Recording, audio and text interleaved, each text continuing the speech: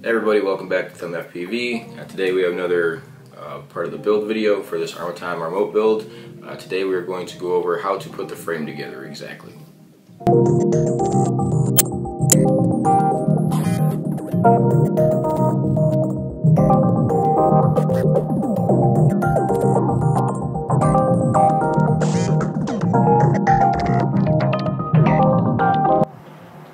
Okay, so to start off with this, what you're going to want here is your left brace, your right brace, your cam saver, your front standoff, your M3x8 screws, your HD cam plate, your HD cam foam, and your M3x4 screws. So what you want to do when you're holding this, you're going to have this little radius here. You're going to want that on the outside. So I have that laid down like that. You can also see like the groove marks right here. Those should be on the inside. I have that mirrored up. So to do this easy, start off by putting the screw in, followed by your cam saver. Sits in there nice and neat. Go ahead and screw down your standoff bracket.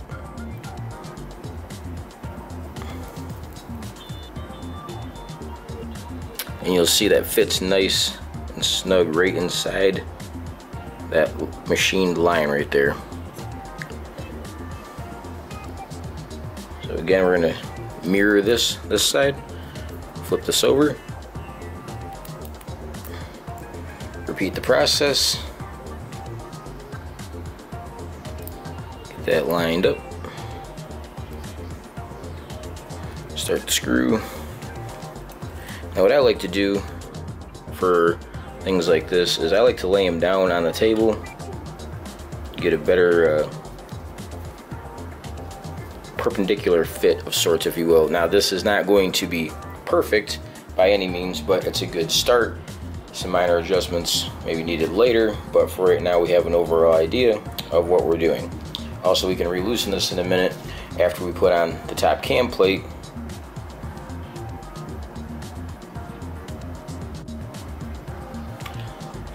So I have our top cam plate here. This will also help to keep this perpendicular, square, whatever you want to call it, upon building this. Also, what you're going to want to do is put these on lightly, and then we're going to go ahead, loosen down the side bolts afterwards, firmly tighten these ones down, and then re-tighten the bolts on the side to ensure that the fit is secure and proper. Everything should be perfectly flat and even. You could also do this the other way around, but trying to mess around with everything, getting your fingers inside, may be a bit of a pain in the butt if you don't have the smallest fingers. So I got that slightly snug down there. I'm going to go ahead and loosen this just a bit, and loosen this. Now there will be enough play to tighten these down securely and make them perfectly flat, and then retighten the bolts on the side, and everything should be right on point.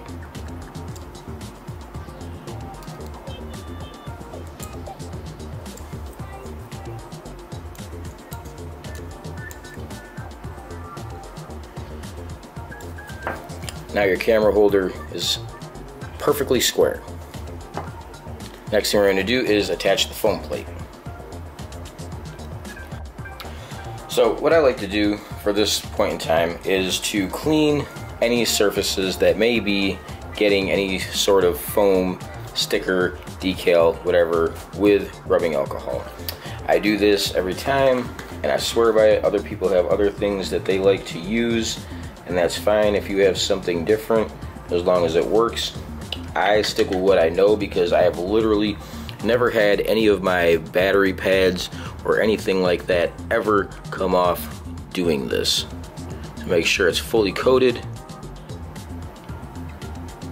nice and clean. You can use soap and water if you want, but you may leave a residue which may result in film buildup on the surface, which may lead to your foam pad, decals, stickers, whatever coming off. I don't recommend it, but to each their own. If that's what you want to do, go ahead. As you can see, that dries nice and clean, basically by itself. I did give it a little help because I had saturated it, but that is done. So, holding this by the side, I'm actually going to cheat on this. We're going to get rid of the tabs first. Poke these out because we do not need them. It'll also help us line up the top with the holes a lot better. We'll peel this back. Get this positioned accordingly.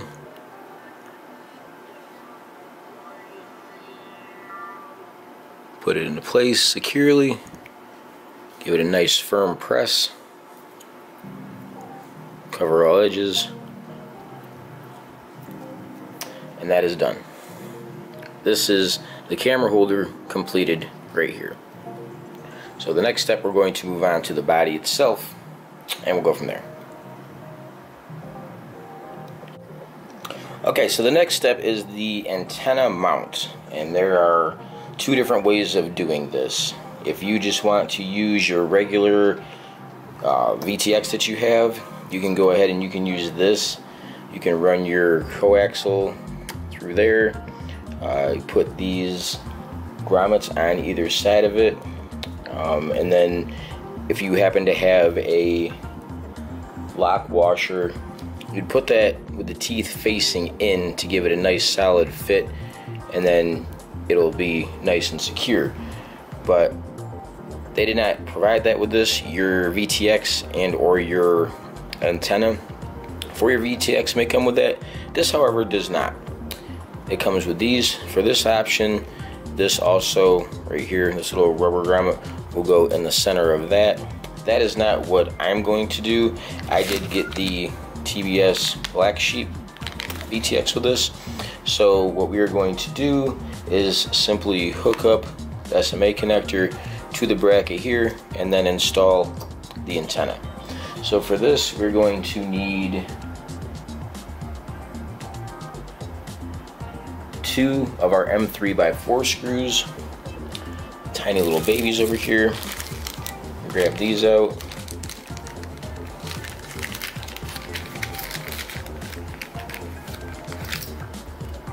These will be your little short guys.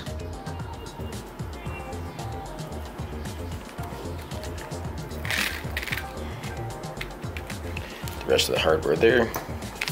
We're going to need to open our package. There are a lot of different VTXs. Your tanks are good. There are a couple other ones. I really, honestly, 100% like to stick with the TBS. I've had the AKK, the $100 or the $50 one that you can get from Race Day Quads. That's the 1000 milliwatt. That's nice if you like that.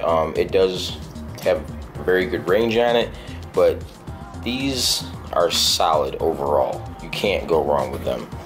So what you're going to want to do is take your connector here, line it up there, and then simply run your screws through the connectors and the plate back into your SMA adapter like so. This is a really nice fit. I like it. It's clean, it's very smooth, looks nice, it's not messy. Give those a good snug tight down there. This is the antenna that comes with it. This is the right hand channel patch Pagoda 2, designed by Martin Barrett. This will simply just screw on the outside here like so. Nice and secure.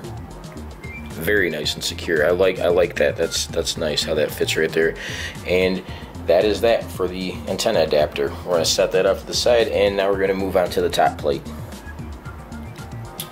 Okay, this step is the top plate. Not a whole lot to it. We're going to need our lipo plate foam. We will need 2 3x6mm screws. We will need our sunk nuts, and we are also going to need our VTX antenna holder here. So, I'm going to start off with this. I do believe that there should be enough. Maybe not. Let me try this over. Alright, clean the plate first.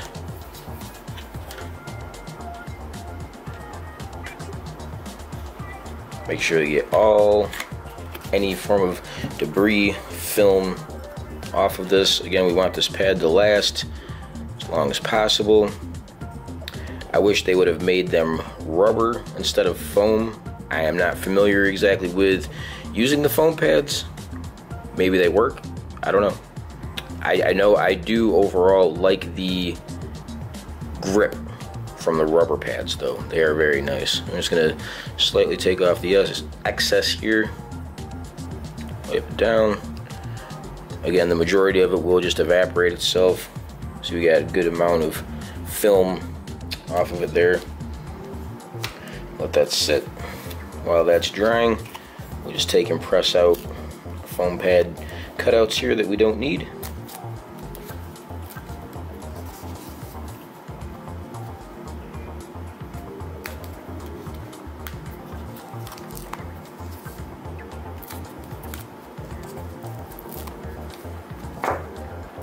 Get this oriented properly. That's not right. That should be it right there. Fits up nice. So we're just going to take this, peel this off.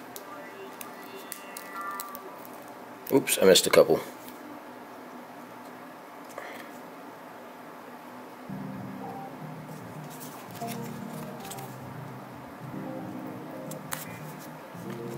There I go, poking holes in stuff that's not supposed to have holes in it. And that's kind of an example right there about what I don't like about the foam. Anyway, don't do that. Try to do this as careful as possible. Line it up. Set it down like so.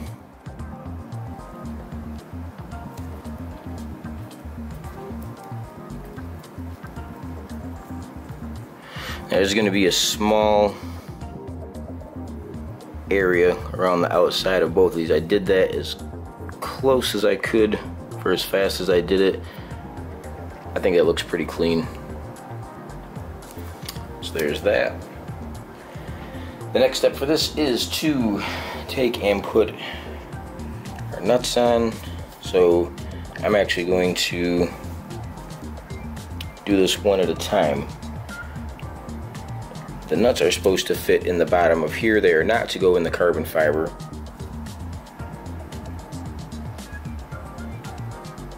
They also do not want to stay in there. So I'm going to do these one at a time. Simply hold it.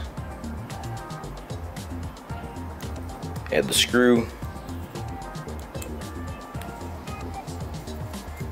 Nice little grip there. You can feel it tightening up on my finger. So that's in. Going to add the other one. Repeat process.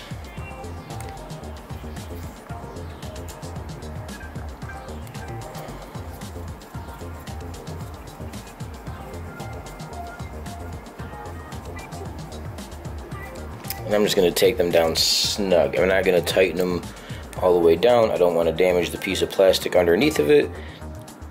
Also, I feel like I'm going to have to take this off at a later point in time, so I'm just going to secure them like so. This is the top plate completed here. So that is the top plate completed. Now we're going to move on to the next step.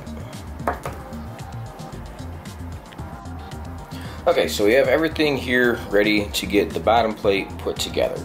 What we're going to need for this is our titanium anchors, our tail posts, our foam landing pads. We're going to need 4 M3 by 16 screws. We're going to need our nylon nuts, nylon spacers, and our M3 by 8 screws.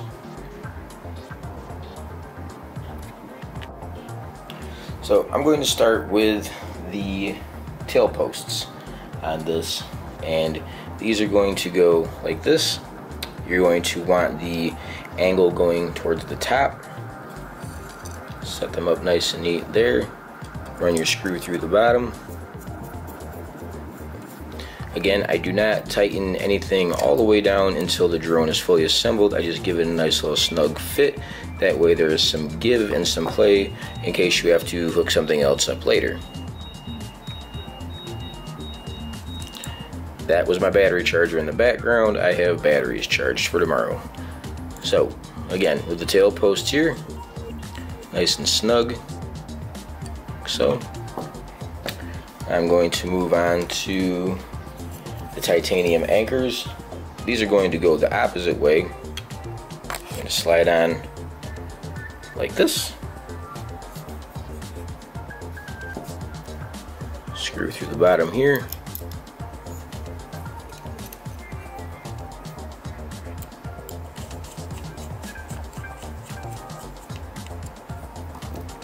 Add the second one.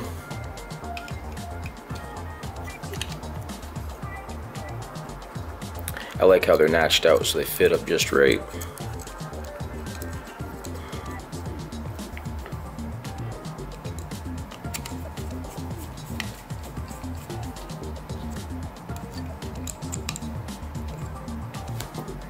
Like so. Now I'm going to use the M3x16s. This is going to be, if I remember correctly, this is a 30x30. So we're going to use the outside holes. If you have a 20x20 stack, you can put that in the middle there. I'm just going to start by running these on. Snug them down. One.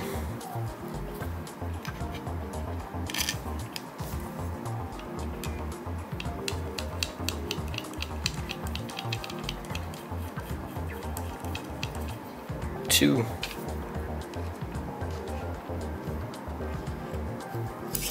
Oops.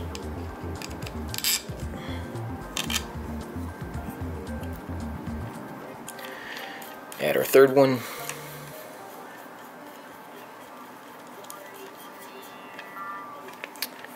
On to number 4.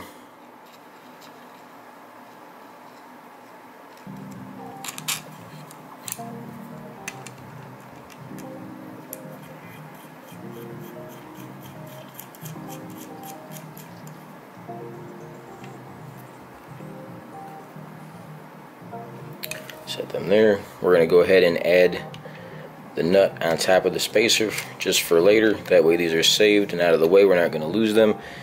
That way when it comes time to install the flight controller, we know where they're at.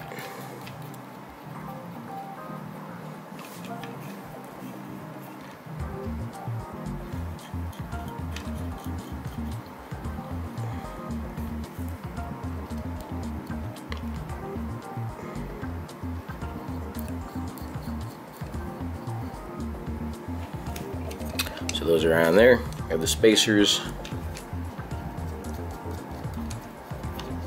and the nuts.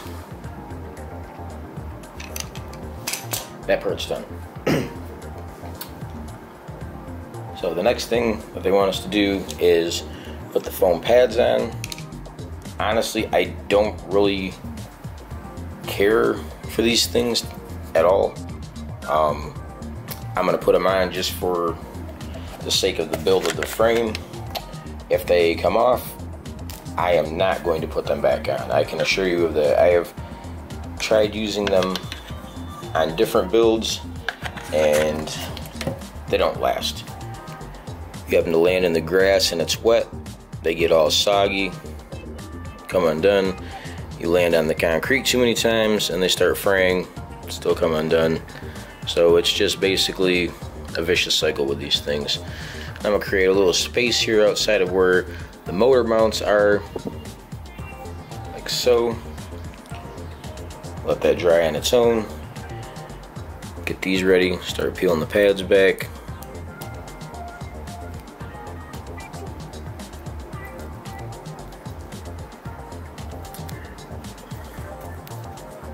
This one seemed to be dry first, so I'm gonna go ahead here and just back it off probably just under an inch.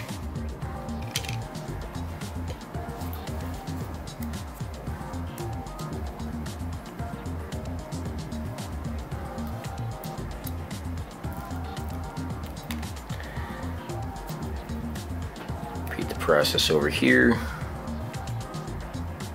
Like so. Put that on. Flip it around.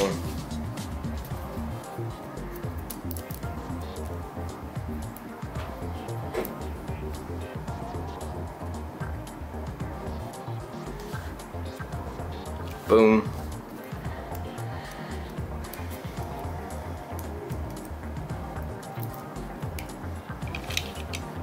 One more.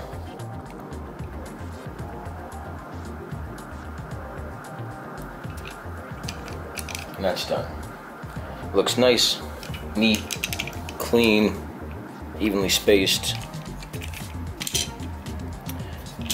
And your carbon fiber is not scratching on anything. Again, these things break, they get scratched, whatever. I guess try to protect them if you can. I don't, for one, care for them particularly though. So, what we're gonna do here, we're gonna add our little camera holder here, but I am actually going to go first with putting on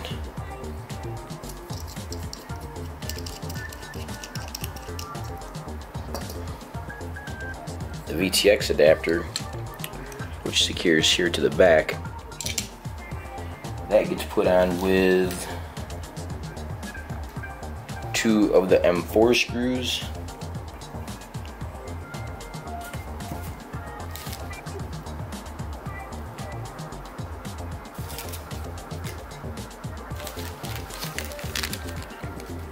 These little short stubby guys here.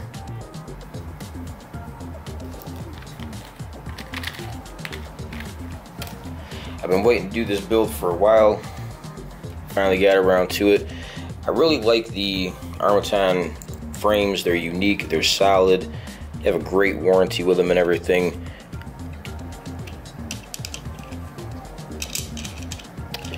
I've just been having trouble lately even having time to fly, let alone build.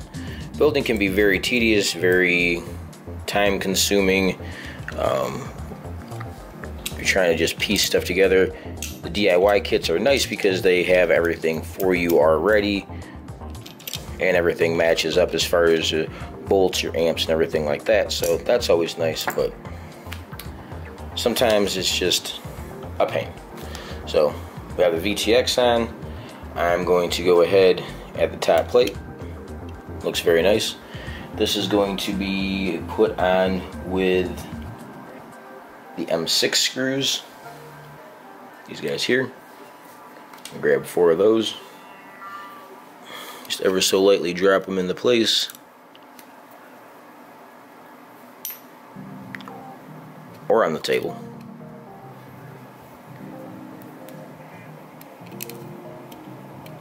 If you're new in the quads, or you have a couple extra dollars to spend and you want to get something good, you want to get something solid, you want a quality product, I do recommend that you go with an Marmotte build.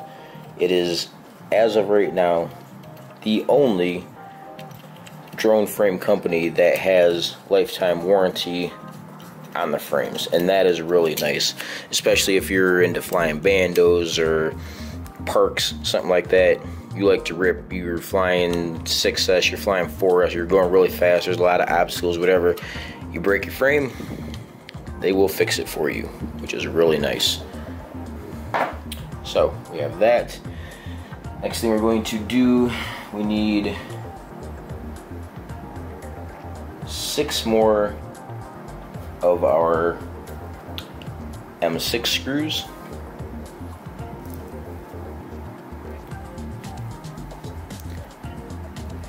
And we're going to put on the camera holder.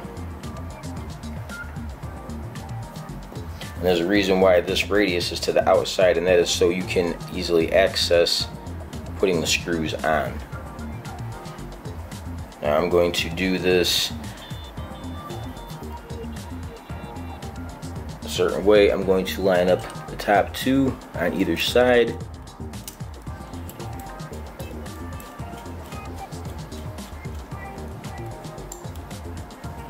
One and two, that way it's basically perpendicular. Everything will be square.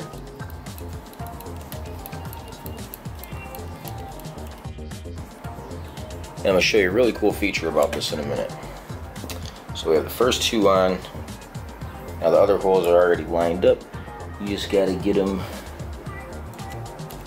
into place.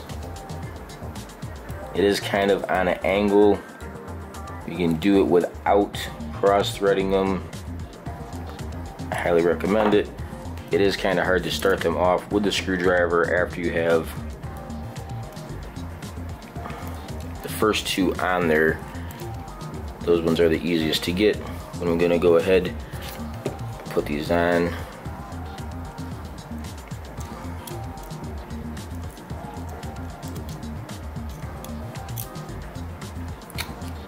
Or at least try to. Okay, so we have the video. This is how you put the frame together. Again, I have already fully assembled this quad. It's a really nice build, but we're gonna go over it step by step, all the way from A until Z. So this is my newbie build for beginners, try to help people out. Again, I have my wife here that's new to this, doesn't know too much about it, so she's going to be my assistant in this, and if she has any questions, she's going to ask. So, do you have any questions about this part of the build so far? So far, the only question I have is what's the SMA adapter? SMA adapter is a sub-miniature version A. That is the type of the connection for the VTX running between the antenna and the lead wire to the VTX itself. There's MMCX, there's like a UFRL, there's a couple of them. That's just one that they use in this. So that's what that is. Why is this part middle?